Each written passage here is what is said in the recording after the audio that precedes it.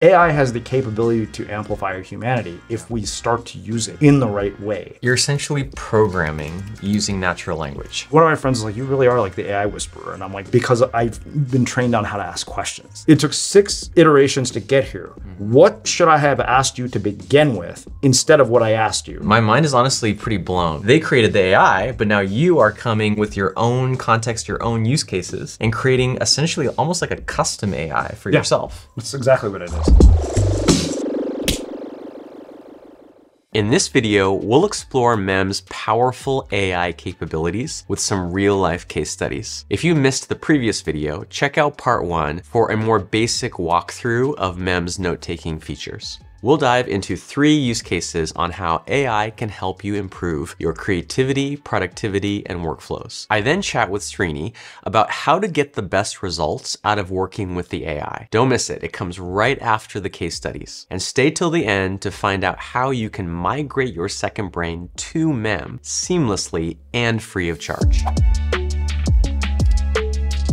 So this is like a really advanced ways to use this, but keep in mind, all of this is done using nothing but a bunch of your notes. Here's what we're gonna do. We're gonna build a daily task planner for you. Okay, we've covered a lot of this, but let's build Tiago's daily task planner. Tell me what MEMs we need to create first. So this task planner, is it going to be a note itself, a MEM itself? Each one of these will be MEMs. Let's do this.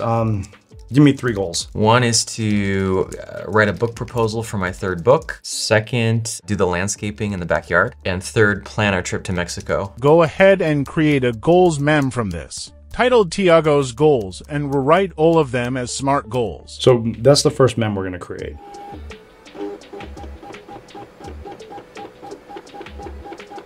Amazing. Okay, so this is the first step. So now we're gonna go ahead and take that. So you're creating a new MEM. Yep, Tiago's goals. Okay, so now based on the goals, we need criteria. What are the criteria for when it will generate the tasks? So, okay, come up with the task criteria MEM, and while you're at it, use building a second brain, deep work, and anything from Stephen Kotler for the criteria.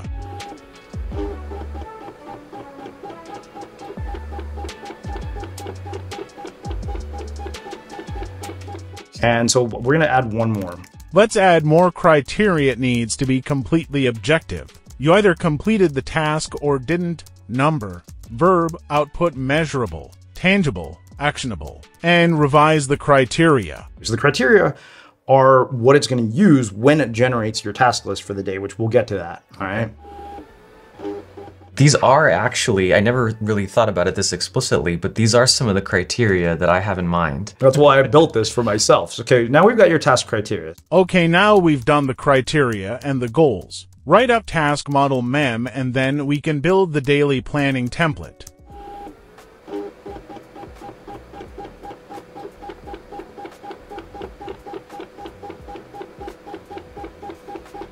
You can think of it as sort of instructions. So remember what I was telling you in ChatGPT that we have like an objective, a process, and an output. In fact, let's just apply that. Can you revise this so it's structured as the following: objective, process, and output? You can figure out the objective. I just love that your instructions, they don't have to be formal. They don't have to be precise. They have to be clear. So, okay, so now we've got the model built. We've got 3 different MEMs all, built already. So now we have to do one last thing. Okay, build out Tiago's daily planning template, but adapt his second brain weekly review format to the daily planning template, and make sure you add the instructions for yourself, so you understand what he's talking about when we say, initiate Tiago's daily planning template, and integrate Tiago's goals, Tiago's task criteria, and task model into it. I'll add the bidirectional links to those MEMs. So now what it's going to do is going to build out a planning template that you can use every day. You run it at the end of the day, and it basically will ask you, what did you finish, today? This is so great. I do review the calendar. I do clear my desktop. Well, that's all based on your book. I think we keep seeing the power of it having all that context. Yeah. ChatGPT is intelligent, but it just doesn't know. Context. It doesn't know about you. Okay, do one thing here. You need to add instructions for yourself so that when we initiate the prompt, to turn this into an interactive experience, you need to ask Tiago about all this. So let's reformat this so it's interactive and question-based.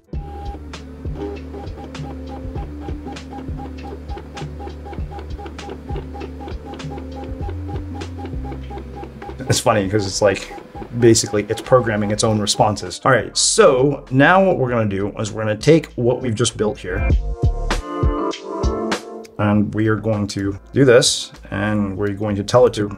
In the process of running this reference, Tiago's task model mem, Tiago's task criteria, and Tiago's goals. All task suggestions for the next day should be based on Tiago's goals. I put in the bidirectional links as a safeguard. So now you're running the program that you've created. Yep.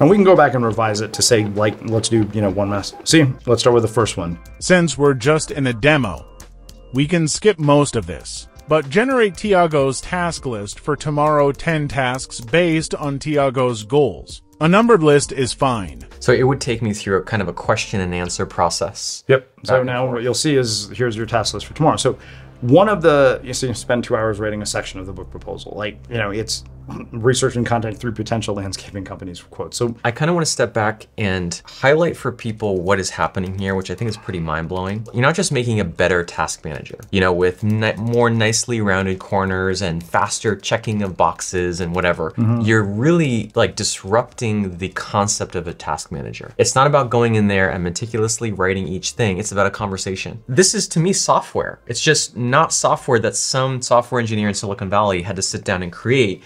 They created the AI, but now you are coming with your own context, your own use cases, and creating essentially almost like a custom AI for yourself. That's exactly what it is. This frees us up to do the really cool things. My nephew is 1, and he has a pretty extensive list of words. On a whim, I decided that I would write this life advice book for him that was only ever meant to be read by him and nobody else, like the most personalized thing I could do, but it was meant to be given to him when he's 18. On a whim one day, I asked the mem chat, I was like, hey, do you know who Aaron is? And it was like, Aaron is your nephew. And I'm like, okay.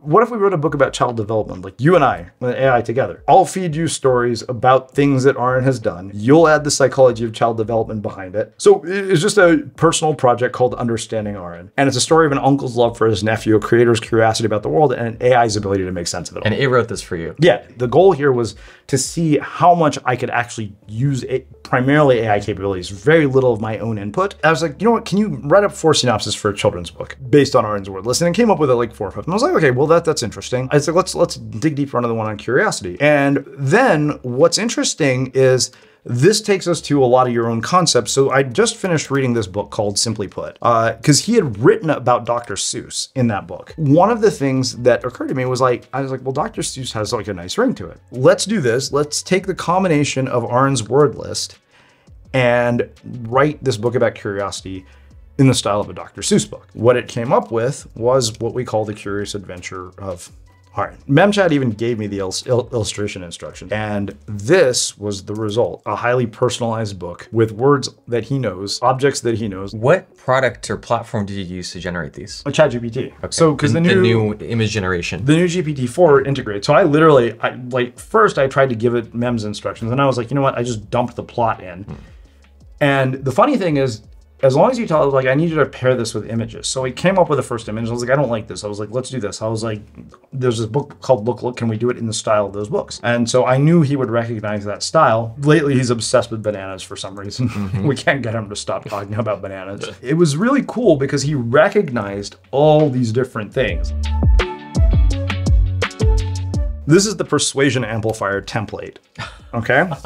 So what I had the AI do was combine all the ideas from Made to Stick as well as Jonah Berger's book, Contagious, and then my friend Michael Shine, who wrote a book called The Hype Handbook, and then Sally Hogshead stuff on fascination. Use persuasion amplifier template and write a mini sales page for maximize your output.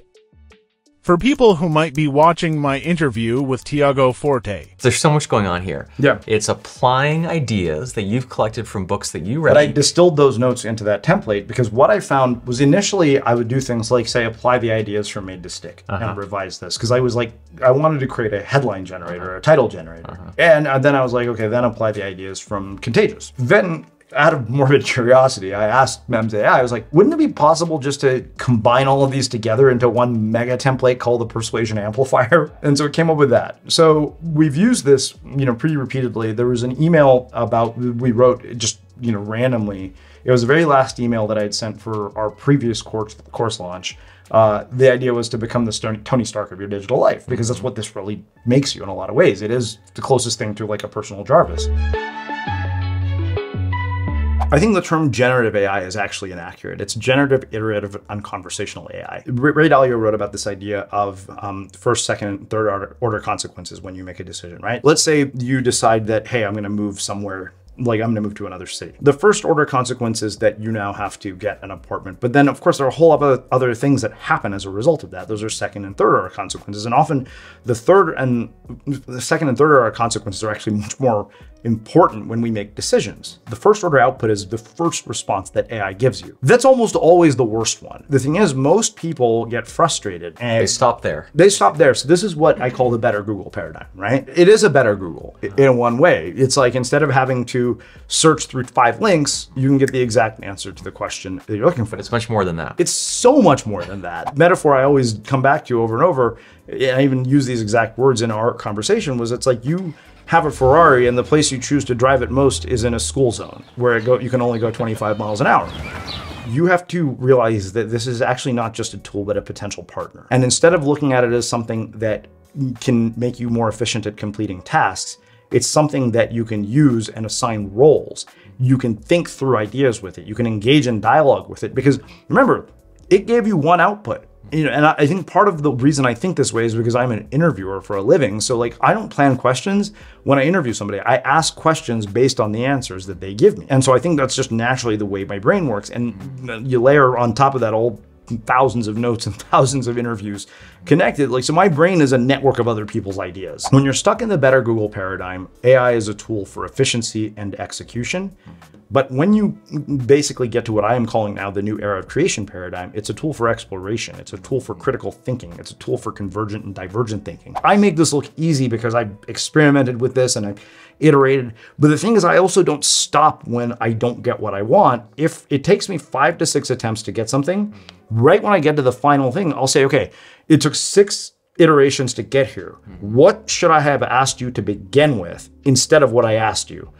And then I'll just catalog that for future reference. So I keep a library of prompts that I know have worked. Like, one of my friends is like, you really are like the AI whisperer. And I'm like, well, I'll tell you why, because I've been trained on how to ask questions. Like, that's like my background is in asking questions and synthesizing knowledge. This is why writing actually is such an important skill. Like, ironically, of all the things you need to be able to do well, is you need to be able to write. Because like, when I see friends who use AI and they get really frustrated, and I'm like, you sound like an idiot. That's why. This is like basic delegation at work, right? If you think about when we assign a task to somebody, if you do a lousy job explaining that task and they do a lousy job completing it, whose fault is it? Yeah. Not theirs, yours. The argument that people make that AI is dehumanizing us is short-sighted. Because funny enough, to think about something on this level is one of the most human things we can do. AI has the capability to amplify our humanity if we start to use it in the right way. So when you see AI through what we call the better Google paradigm, which we've kind of talked about, you basically tend to overestimate or underestimate its capabilities and overestimate its limitations. But the thing is, when you eliminate that paradigm altogether, you start to realize that your thinking and your interaction is largely what drives what comes out of it, because all AI depends on human input. It may have access to all this information, but it takes a human being to think about something like this. Yeah, there are other parts of AI that can be dehumanizing. Yeah, if you choose to not embrace the fact that you have very unique things that an AI cannot do. An AI doesn't have the emotion or the empathy to think, hey, this is something that I want to create. Like, that's a very human instinct. Right. And the thing is that we can take our most human instincts to do things that are kind, creative, empathetic, generous. And when we can combine those instincts with AI, AI has the potential to amplify our humanity in a way we've never seen before, and really, honestly, advance the entire evolution of humanity. So if people want to find out more about this or about you or your other work. So unmistakablecreative.com is the podcast. You can find that wherever you listen to podcasts. So we have a ultimate guide to building a second brain in MEM. Go to maximizeyouroutput.com/custom. They basically will get a personalized plan on how to move their second brain to MEM. They just have to fill out an Airtable form. The more detail you give us, the better. Basically what happens is you'll receive an email with a customized second brain, migrate your second brain to MEM plan based on the input that you provide us into an email, and it'll list out every zap that you need to build, all the automations, and it'll make additional suggestions as well. But the way the new course is designed is that every module, in each module, all of which are in MEM, all the exercises, in each module, you'll be creating notes that you use in the subsequent ones. Nice. So that way, when you start to see this bidirectional linking occur, you're literally viscerally experiencing everything we're talking about. The idea is that what we're going to do is I'm going to enable you to create at the speed of thought. We could generate articles in seconds using nothing but existing notes, all written in your own words. Srini, thank you so much. This has been such an amazing experience. I learned so much about not just MEM, but about creativity and thinking and artificial intelligence. Thank you for being on the channel. Well, thanks for having me. This has been super fun. Ready? Hey everyone.